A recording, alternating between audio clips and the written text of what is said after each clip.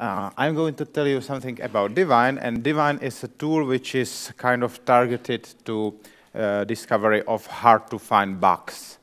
I will mostly speak about what it does, not how it does it, so that might be a little bit different. So basically, we have Divine, and I've said that it's used to discover hard-to-find problems in programs written in C or C++. In theory, it could be extended to other programming languages, mainly to the programming languages which can be compiled to LLVM. But right now, we are using C and C++. So you can take a C source, or you can take a C++ source, give it to Divine, and it will do something with it. Usually you don't have just one file, so you can take a C or C++ program, which has something like a makefile or CMake, and use some special compiler, which we provide, and compile this program specifically so that Divine can understand it. Because Divine can't understand the binary or the source code directly, it has to have some special representation. It's basically the LLVM intermediate representation, if you know LLVM. If you don't know, it doesn't really matter for this presentation. So you can take your project, and you can, if it uses makefile, you can build it like this, and then just point Divine to the result. And hopefully it will do something. So what can it do? Well, it can say you that her program is correct, or it can tell you that it found some bug. Of course, as Kamil had said, tools which do formal verification are quite often quite hungry, so it needs enough resources. And then it will tell you something. Or if the program is too big for Divine, it won't tell you anything, and it might eat all of your memory. So that's the less funny part. Now, if it says that program is correct, then hopefully it really is correct. Now, if it does not say it's correct, if it finds an error, it will tell you some sort of report. It will somehow describe the error. So what kinds of errors can Divine detect? The first kind is assertion violations. Basically, you have a program, and somewhere in the program there is an assert statement. And if the condition in this assert statement does not hold, that means that there is a bug in the program. So in this program, you can see that here is greater or equal. In the assert, there is only greater. So we can call this function with x equal to 0, and this will trip this assertion, right? And this program shows also another thing, kind of simplified here, but you can basically have some sort of input variable, some sort of variable that you say this variable has arbitrary value, and Divine can somehow work with this for things like numbers.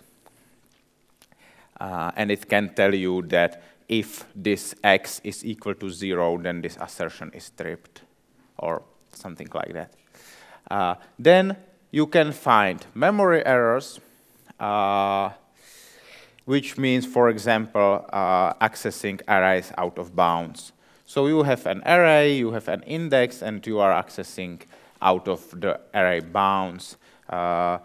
Depending on how the array is allocated, this might be something quite easy to discover by other tools, for example, by Volgrind. But if it is, for example, stack allocated, or if there are any symbolic values, any variables which have not unspecified value, then this might be work for Divine. Another example of things that Divine can detect, which is quite a new one, is that it can detect deadlocks in parallel programs, or cases when parallel programs do not terminate. So let's say that you have a parallel program, so this program runs 2 threads. One thread is waiting for something, it is waiting for x to, it is waiting while x is not equal to 0, and the other thread, which runs in parallel with it, sets x to 42. Now, we can look at this program, and if there is a problem, if this program can loop, then Divine will say that the program does not terminate. Okay. Okay. So now let's say that you want to try it. What do you need except for obtaining Divine itself? So you have to obtain the source code of the program. You need the source code. It's not enough to have binary, but we are here concerned about open source development, so this is hopefully not a problem. And it should be in C or C++. And now we are getting to the first kind of hurdle, that you also need your dependencies. So you need all the libraries the code needs, because we have to analyze the complete program, right? Well, you don't really need all of them. The standard C and C++ library are provided because basically every program in C or C++ uses them. It must be possible to build it by Clang. If it uses some GCC magic, then it won't work. It should not contain any inline assembly, and that's basically the things which kind of the basics. And then you need some criteria, some tests, something that you want to actually check that this is correct. This is a main difference compared to static analysis tools, which basically can look at the source code as a whole and say, okay, here something is fishy in this part of the program. We need some tests. We need to be able to really execute the code, and we are basically checking if in this test case there are some problems. So hopefully your program comes with tests, and hopefully these tests are usable. But really not all tests are usable for this work. For example, I was talking about concurrency, about, for example, non-termination in concurrency, but you can use Divine, and Divine was originally designed for checking concurrent programs, for assertion safety, for memory safety. So with concurrent programs, a lot of tests are stress tests. So basically, let's say that you have a concurrent queue and you want to test it. So you will, let's say, take 10 threads, and each thread will write 1 million items to the queue, and you will check that everything is okay, right? Because you are expecting, if there is an error, that the error will not manifest itself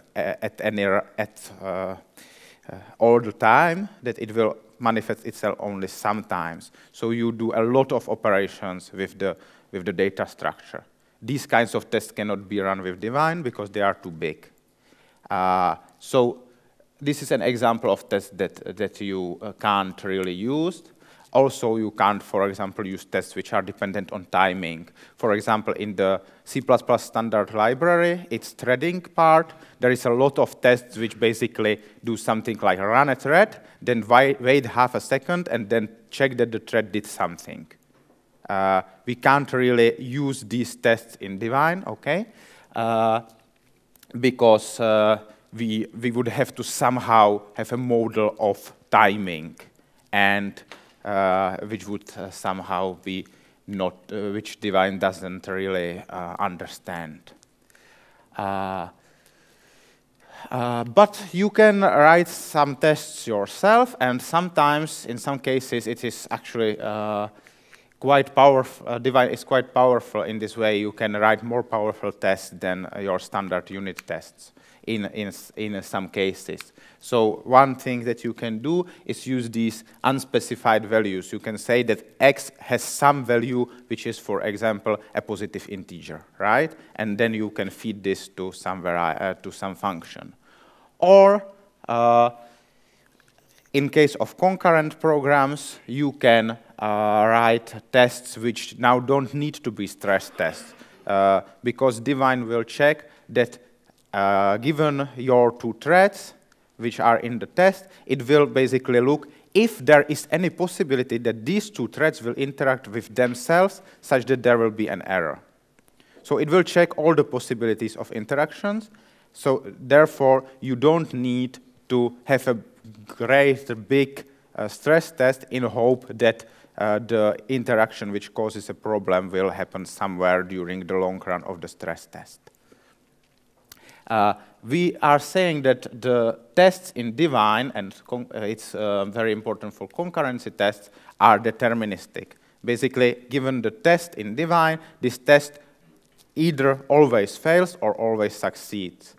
While if you have a test of a concurrent data structure and you are running it normally, it may sometimes succeed and sometimes fail if there is a bug in the data structure, but the bug manifests itself rarely. Okay, so these tests can be small, but you have to now write them yourself. Okay, yeah, I have already told you that. So now, I have already told you that the verification can be quite resource intensive, and we can't really say directly what are the causes. There are some which usually cause it to be big. Basically, there is parallelism, there are these symbolic or unspecified values, and there are some complex memory manipulations like bit fields and something like that, which slow down the verification. Yeah. Now, let's say that you know there's some error. You can analyze it with some sort of debugger-like tool that we provide for you. Okay. Now, there can be more, because programs often interact with some environment around them, right? So, for example, it can write to file system, or it can download something from the internet or over the network. And sometimes this can be also modeled and used in Divine. We have support for parts of POSIX, and it can be either modeled, so you, for example, say that this input can be arbitrary, or you can have some kind of mock clients or servers, or you can somehow say, okay, now I will let the program run and interact with its environment, and I will capture how it interacts, and then I will use this capture later in the verification. Again, this is kind of a complex thing. It has some limitations. For example, if we are using this capture, we are somehow limited to the interactions which happened when we were capturing the behavior. If the program now decides, because it, let's say, interleaves threads in a different way and something happens differently, that it wants to download another file from the internet, we won't have it in the capture, so it won't really work. Okay, and this can also be used with our debugger for debugging programs which interact, because you can have the capture, and now when you are debugging, you don't really need to interact with the environment. Okay. And finally, there are some things which are really work in progress, which someday will hopefully work. We are working on a way to take binaries and verify the binaries. So right now, we were going from source code to LLVM, and verifying LLVM, we are working on a way to go from binaries to LLVM and then analyze the LLVM obtained from the binaries. There are some limitations. There are some limitations. For example, it might be hard to recover bounds of stack variables from the binaries. So it might not be as precise, especially if you don't have debugging information as if you were going from the source code. But this would allow analysis of programs without source code, and it would also allow you to use your system compiler in the process of verification, not the replacement one. And also, as I've said, the program can be big for Divine. One way to deal with this is to use abstractions, which allow us to somehow make a more compact representation of the data at the cost that it might not be as precise. Okay. But we would like to do it in a way which still provides some guarantees. So for example, you can say that if an error was not found, that there really was no error. But it may happen that it will be able to find an error which does not exist. Or in some cases, it can be made the other way around. Okay. Okay, thank you.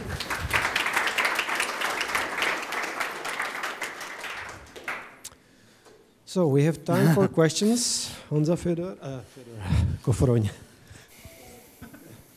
Okay, I would have actually two questions to the interleavings, to thread interleavings. First, you said you explore all the possible thread interleavings when aiming at the parallel bugs. So you don't use any kind, or do you use any kind of partial order direction in that case? Yeah, we do. Okay. Yeah, it was a bit imprecise. We explore all interleavings which we basically have to explore in order to have some sort of representative I see. sample. Okay, and the other question is also related to this. If you said you record the Divine analysis run for later replaying, so you don't, and then you said if for example, the thread interleavings is different and the program needs to download another file from the internet, so you don't actually record the particle thread interleaving of the program, or did I? Yeah. Okay. Wrong? Yeah, basically it wasn't completely clear. We are recording interactions with the operating system. So we are exploring basically system calls. Not exploring, we are recording system calls, and then we are checking that for these inputs we have this output of the system call in the record. But does it make sense, right, to record also the interleavings and then to be able to reply precisely this particular one? It would make sense for the debugging experience, basically. Yeah. But the original motivation was, let's say we don't want to model the environment, let's say we record it, and then we can explore more runs using this environment, but maybe not all.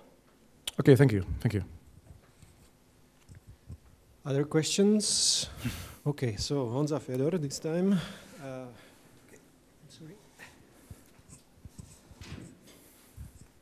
So I have several questions. One is kind of follow-up on Honza Koforoň when he mentions the recording. So if you record only system calls, does that mean that actually the replay there may be possible to get different executions from the replay trace, because there may be different interleavings when trying to replaying it?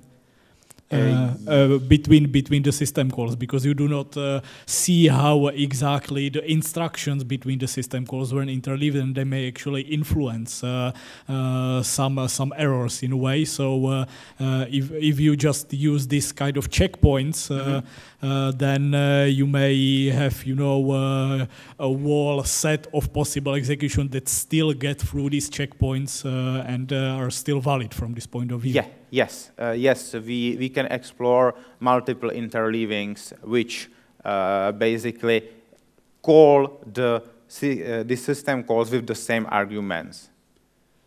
So let's say and right now it's in the same order. So let's say that, well, you can have multiple interleavings which call the system calls in the same order with the same arguments, and then they can be explored. But if they call some system call with a different argument, or they swap some of them, then we right now reject this. This could be relaxed in some ways. Sometimes it would be possible to swap the system calls and still consider this to be a valid interleaving for the same recording, but we don't do it right now. Okay, so another question, you mentioned that your tests are deterministic compared to the usual test cases. Can you, specify it more? What do you mean by that? What makes your tests deterministic compares to the inherently non-deterministic test for concurrency errors, if you take into account that actually, you are not actually forcing a specific interleaving, because there will be no point on actually performing the test if you already know how the concurrency, how the interleavings are actually executed. Okay, so when we are running a test in Divine, we are exploring all the interleavings which basically to basically cover all the possible outcomes of the test. So we then say that there is no error if none of these interleavings can find an error.